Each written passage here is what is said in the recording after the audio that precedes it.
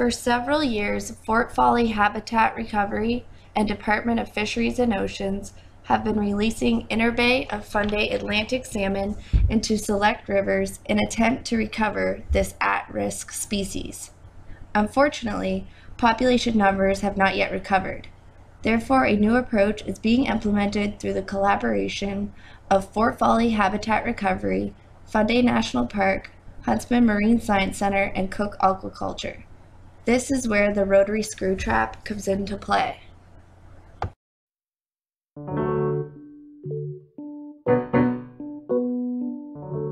So we're standing here at the Rotary Screw Trap, or Smolt wheel, on the Pollitt River.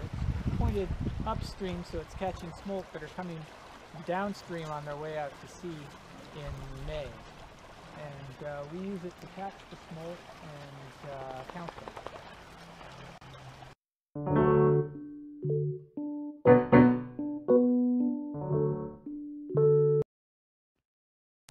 A portion of the migrating smolt will be captured from the trap and reared in post-smolt conservation sea cages.